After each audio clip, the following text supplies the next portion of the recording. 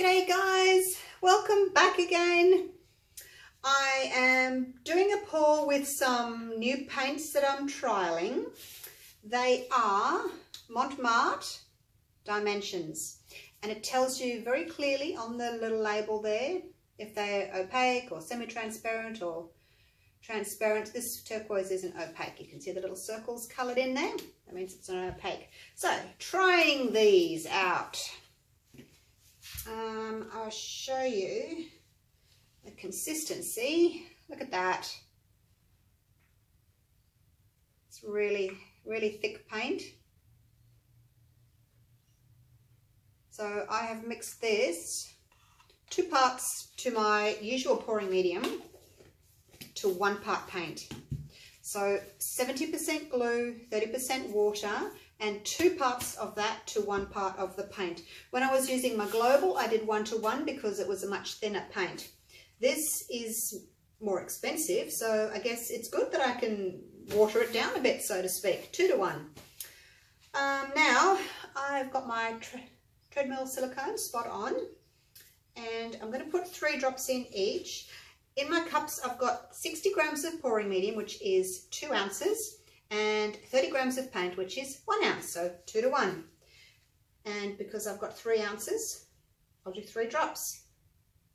So that's 90 grams in there. 1 drop per 30 grams or per 1 ounce is how I like to do my silicone.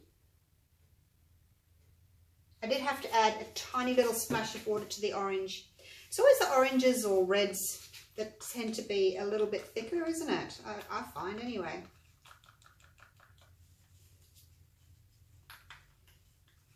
I did trial these paints last week. I don't know if I've put the video up yet. I don't know whether I'll put this video up first or the other one up first. Depends how well this one turns out. If it turns out really, really well and I'm really excited about it, I can't wait. I'll have to post the video. But if it's just ho-hum, then I'll just put the other one up first. That was the other one I did with these paints. Just trialing the blues and greens. No split paint, as I did get with the global. That was the global in the same colours. And I wanted to use exactly the same colours so that I could see what the difference was. So that's the global and that's the Mont Marte. I'll just climb up the stairs so that you can, oops, oh, nearly fell down the stairs. Okay, so you can see the paint's a bit grainy and it's kind of split in places, as it usually does with the blues and dark greens. So that's the global.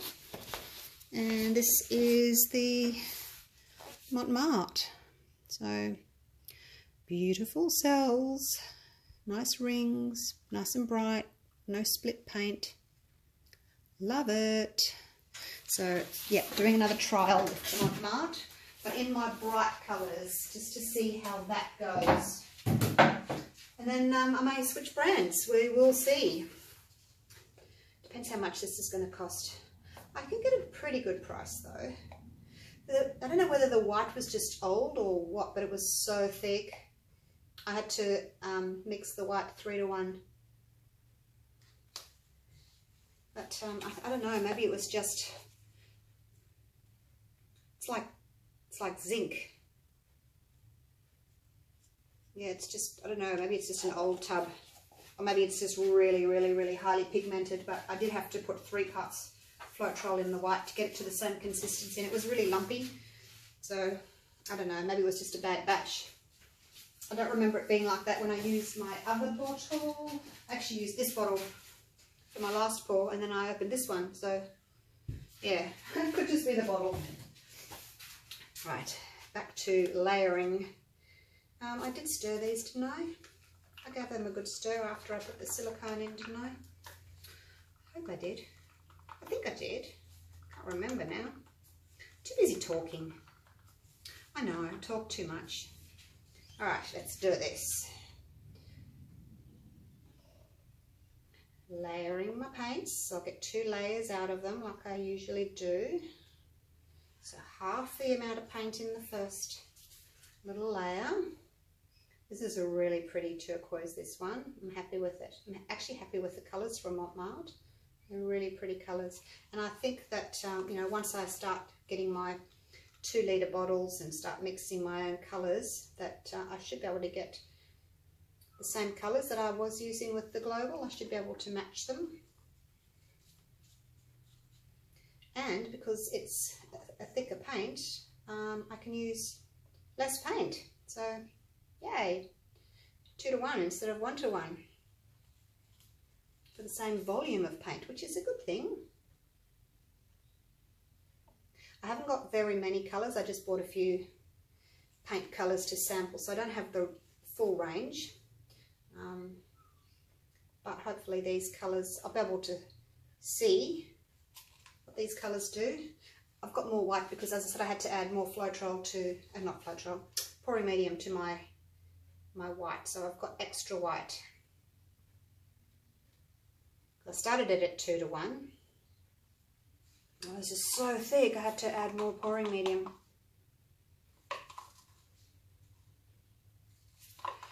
I've done, oh, so many pours. This is my 5th pour today, you guys.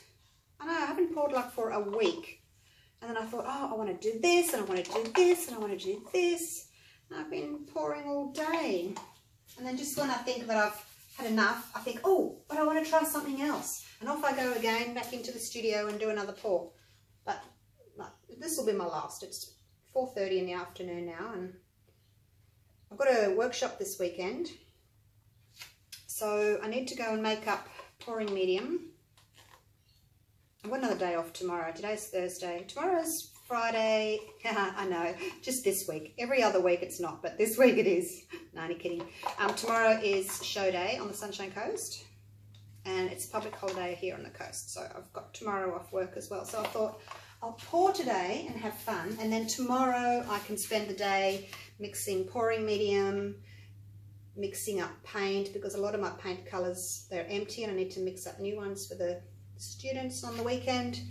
And then I can clean up and set up and, you know, get all my cups and stir sticks and push pins and pedal pads and canvases and everything that I need to get organised. My little cards that I give everyone with their ratios.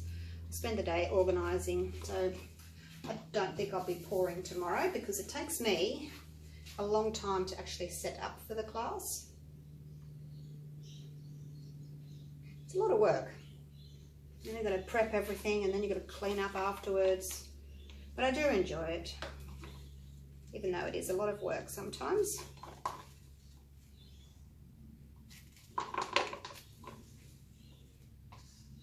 Now I think I'm going to put a little bit of white in, because these two colours are very similar. I'm just going to add a little bit more white, and then I can top off with that orange. Plenty of paint here, more than enough. And I'm going to actually torch early and just see what happens with the cells, because on that last one, the blue and green one, I did my usual where I tilted to cover half the canvas and then torched.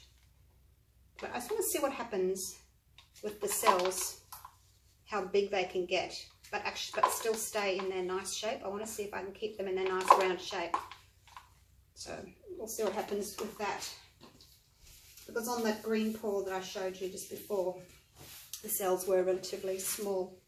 Oh, and I've worked out a way to not get those lines. You know how I always get those lines when I do my flip cups?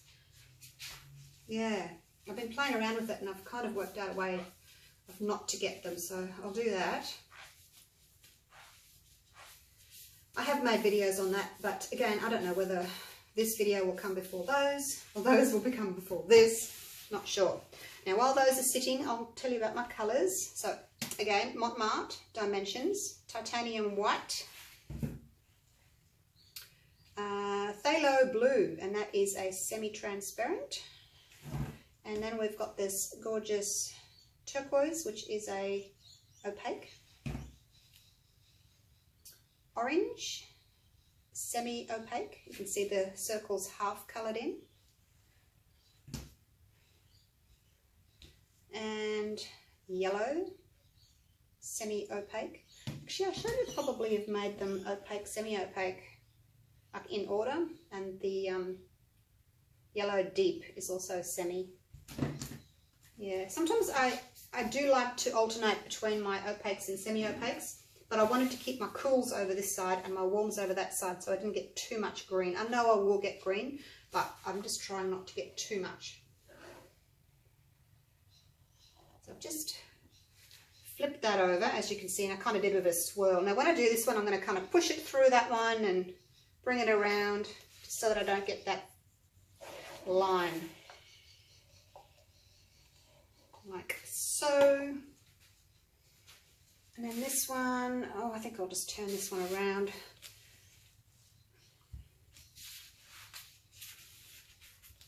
And I'll just kind of go through there and come up. Oh, there's a lot of green. Wasn't planning for so much green, but I knew I was going to get it using blue and yellow. What can you do? It'll still be pretty. Okay, so it's kind of, you know, all melded in together. I've got way too much paint here, you guys, because I ended up with more white, which I've used. I probably shouldn't have used it all. Oh, look at that bright orange cell sitting there. Now let's torch nice and lightly up high. I only just made this paint up, so it's going to be a bit frothy and speckly as the bubbles pop. I'm going to start, well, if I can remember, I'm going to try and make up my paint at night and then pour the next morning, just so that I don't have this bubbly, frothy paint.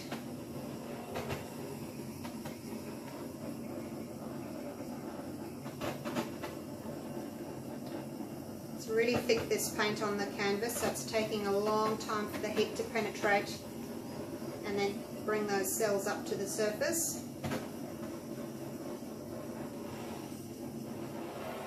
Look at those orange ones. Delicious. And they're nice and small at the moment, which is a good sign. I like my cells to be small at this stage.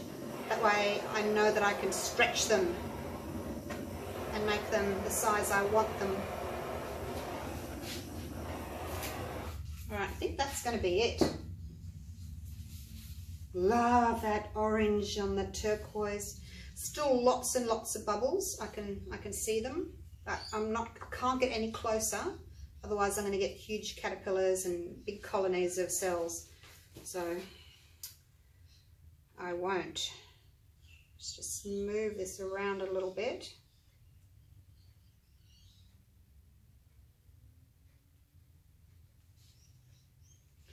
I'm not going to do my usual thing. I'm just going to move it up and down and let the paint move a little bit, and I can see what I like and what I don't like.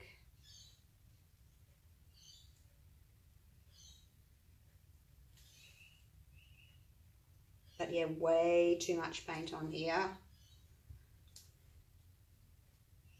I'm going to start cutting back my paint, I think.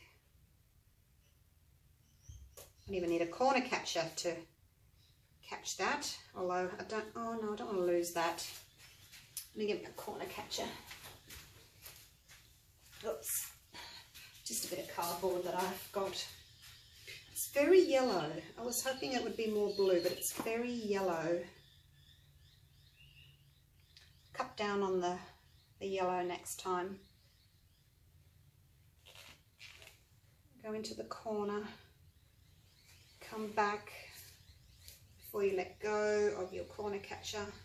No point having all the paint go down there and you catch it and then you let go of the corner catcher and it all runs off. The whole idea is keeping it there. So that's why you don't let go of the corner catcher too soon.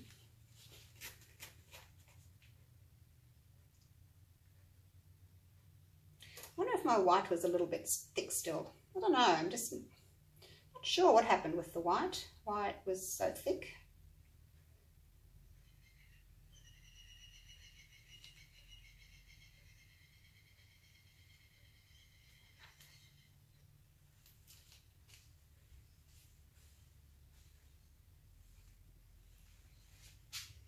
So I've got, my cells are still really quite small because I've got so much paint on here. I'm not stretching it. If I was letting a lot of paint go off the sides, my cells would grow more, but I'm just not stretching them. Maybe I should probably just go over the edge here and let some of the paint actually go, and I can stretch my cells. Otherwise they're going to be really small.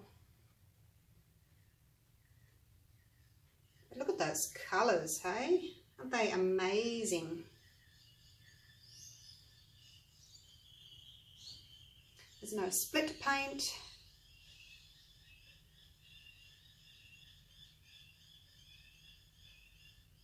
See, when you've got a lot of paint on your surface,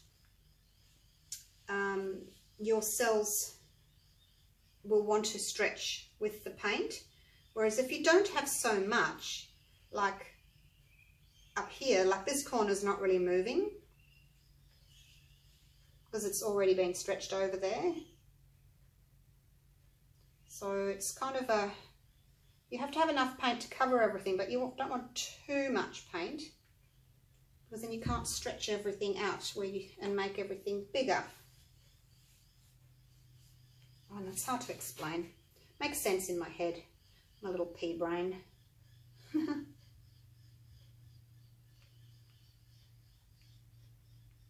Now I'm just checking the composition. I just feel like there's a lot of small cells there and those are quite big, so I'm going to see if I can maybe, oh, look at that, oh my gosh, look at those cells. Those colours are to die for. Amazing. If I didn't have so much paint on my canvas, I could probably have more that looked like that without overstretching. I don't want to do too much more to it, she says as she tilts. I just have to be careful I don't leave too much paint on there because it'll be too thick and it won't dry properly. I don't like this icky green colour down here. But if I start moving my paint that way, all this is going to overstretch. Oh wow, I just can't get over that corner, you guys. It's so pretty.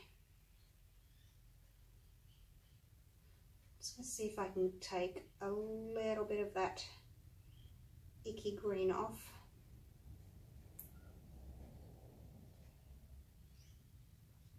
But then half the cells have gone over, so the other half is going to stretch anyway, so it hasn't really helped.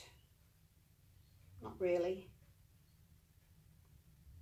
I think I'll just leave it before I ruin it. But hey, amazing, amazing. Love it. Love it. I just wish the whole thing could look like that corner there. You think it's just this yellow? Maybe I can cut down on that yellow next time. Now I'm not going to torch it because I don't want any more little bubbles to come up. I'm just trying to find my little tool. I can't find it. I have to use this one. And I'm just going to put some paint on my corners because I missed those. So yeah, really, really happy with this one, you guys. There's no way that I could have achieved this with the global paints that I've been using at the current time. That are just all cracked and separated and yeah. But now I had 6 colours. I had 90 grams in each. So that's almost 600, plus I had the extra white. So I just had a bit too much paint. I probably had, you know, maybe 650. 550 would have been better, and it's a little bit too yellow for me. So, and the navy, well, not the navy, the phthalo blue, really can't see a lot of it. There's a little bit there. Definitely going to do these colours again, definitely. And maybe increase the blue and decrease, I think it's this guy, deep yellow. He kind of took over, but yeah, really happy with this one. I'll take it down for a close-up so that you can have a little look.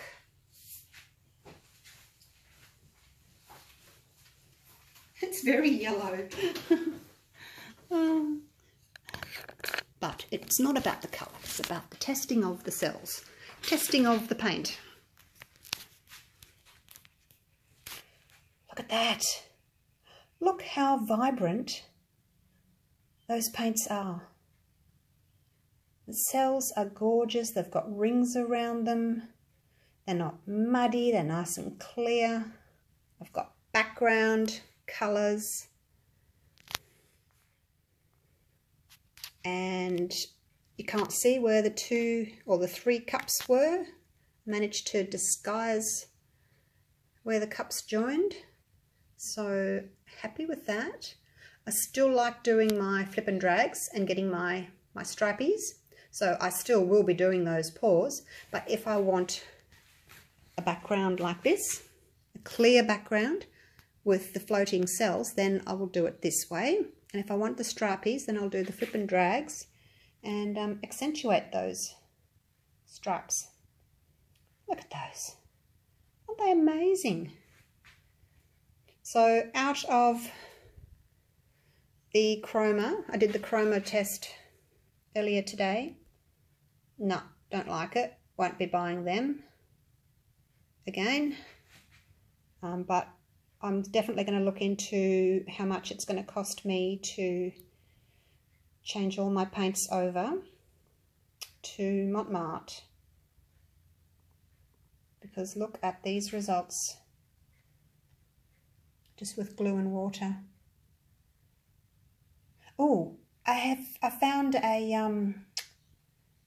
an acrylic binder. I've ordered it. It hasn't arrived yet, so I'm going to be putting that in my paints and see how that goes as well. See if it'll help to flow and keep the vibrancy. Because you know how sometimes paints dry really dark and dull? More so if you're using craft paints.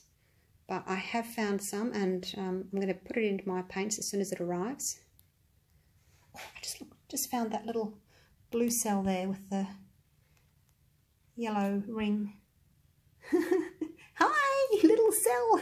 All right, I'll just shut up now. I've been talking to myself too much today. I need to go and have a coffee. All right, thanks for watching. I'll see you for the next pour. Bye for now.